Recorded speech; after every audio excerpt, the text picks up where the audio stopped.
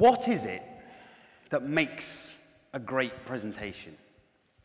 Now, this is quite a key question in my day job, where I help folks stand up on stages and in front of audiences and get their message across, communicate their ideas. And some of them come to me and they say, Duncan, it's about the feet, right? It's about getting the body language open, right? It's about the body language. Like, oh, good, yes, that's important.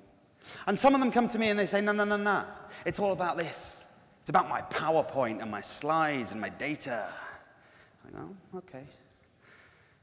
Something I've learned over the last couple of years of being really quite obsessed with this is that actually presentations are all about people.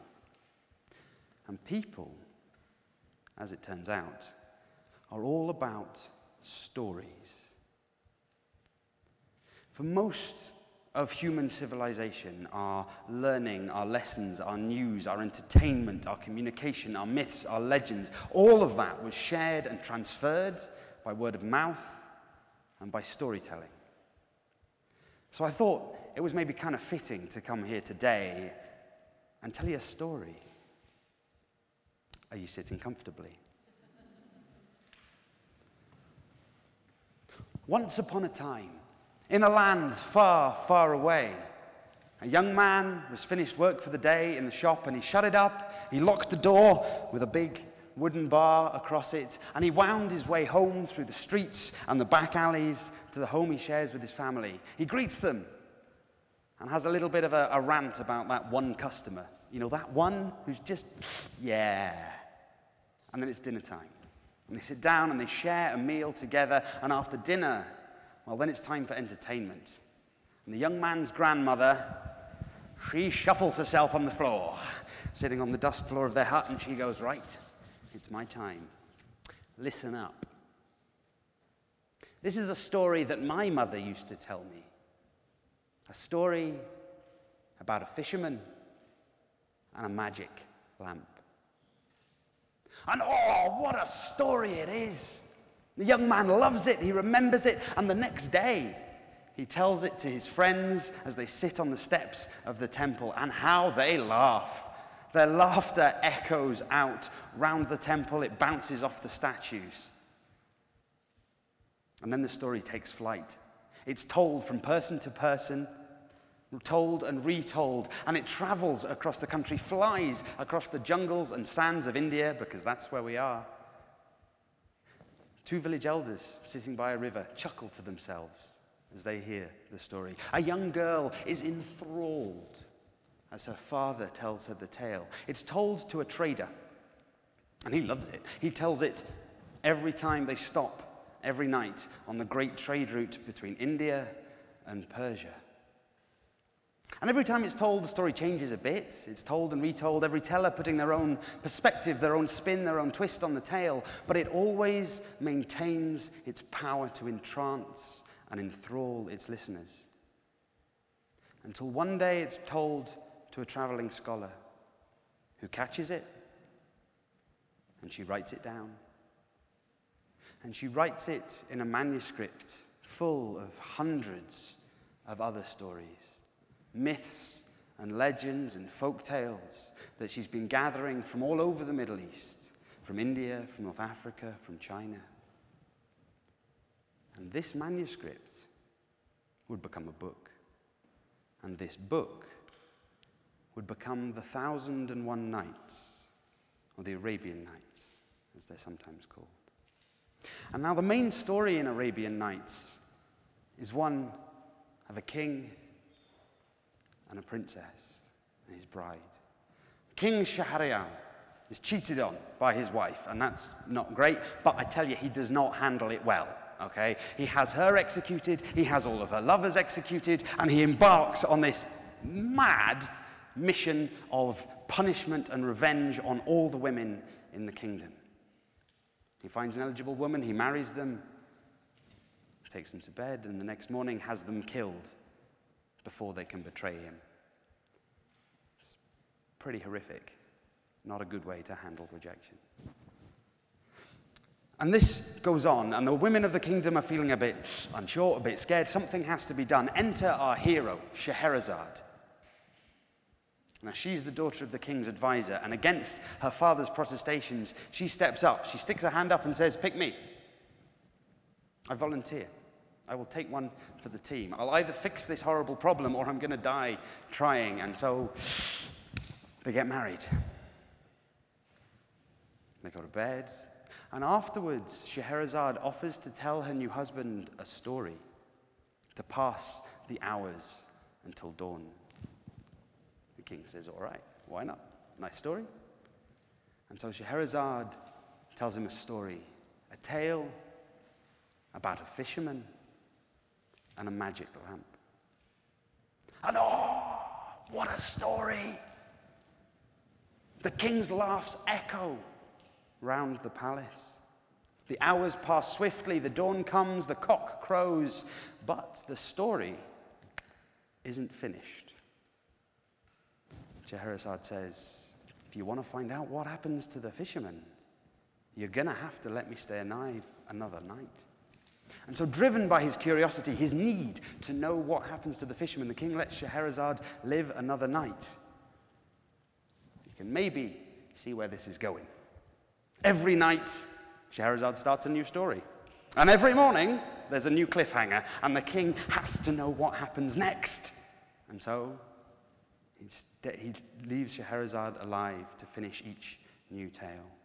And this goes on night after night, until after 1,001 nights, the king has been on such a journey, experienced so many incredible stories, seen the world from perspectives very different to his own, that he's changed his mind.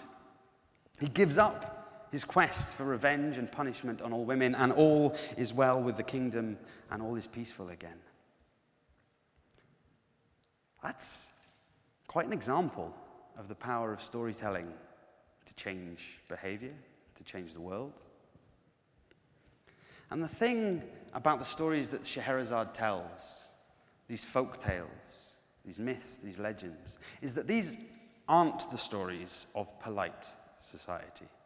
These are not the stories of the rich and the elite, not the stories told around gold-gilded tables. These are the stories told by everyday people. And they're rude. Oh boy, are they rude. They are gruesome and rude. People get drunk and have sex and break the law and stick two fingers up at authority figures. There's comedy, romance, tragedy, horror. One of the first times we see the haunted house as a thing, that's in the 1,001 Nights. And you'll notice that these are the things actually that we see in a lot of the storytelling today, because these are the things that people like to listen to and like to read. And because of that, the stories persist. They hang around. More versions are made, always with slightly different stories in them, but always Scheherazade tells stories for 1,001 Nights. Until the centuries pass, the tales keep being told, people keep reading them, and they make it to Europe in the 1700s, to France, and French society goes nuts for this, right? They absolutely love it. The scandal, the exoticism, the fantasy of this crazy world, right? They absolutely go nuts for it. And so it keeps going. The stories keep being told, they keep being printed. The decades pass, and then it's 1997, and I am 7.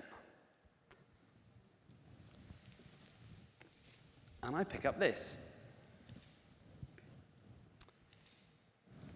This is a copy of Aladdin and the Magic Lamp by fun-to-read fairy tales. And it's very well loved, it's very creased. Because Aladdin is one of the stories that comes to be in the 1,001 Nights. And the other ones that are really known here in the West are Ali Baba and the 40 Thieves and Sinbad the Sailor. And through this story, this children's book, I'm connected back through thousands of years and to millions of people who've told these tales, who've listened to these tales, who've read these stories, who've seen the film or watched the panto. Who here knows the story of Aladdin? Hands up. Excellent. And so I'm connected to you as well, as you are all connected to each other in the experience of knowing that story. And this is important because these tales have persisted because we recognize at the heart of them something powerful, something important, the people stuff. Okay, sure, they're full of magic and wizards and genies, and like everyone can fly. If you've got a carpet, you can fly, or a horse, they can fly as well. Like everyone can fly. But they're also full of ordinary people. There are fishermen and traders and tailors and thieves. There is love and loss, power, ambition, pain, jealousy, delight, joy, people stuff. And it's to these characters that we connect, and with these things that we feel a really powerful resonance. The true power of storytelling comes in the fact that by listening to a story, we get to see perspectives other than our own.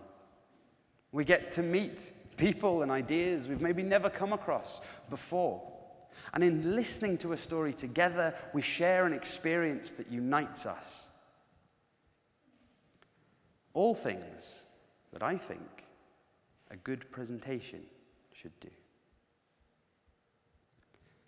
So for me, a presentation is not about where you put your feet, or how good your PowerPoint slides are, or how hot your numbers are.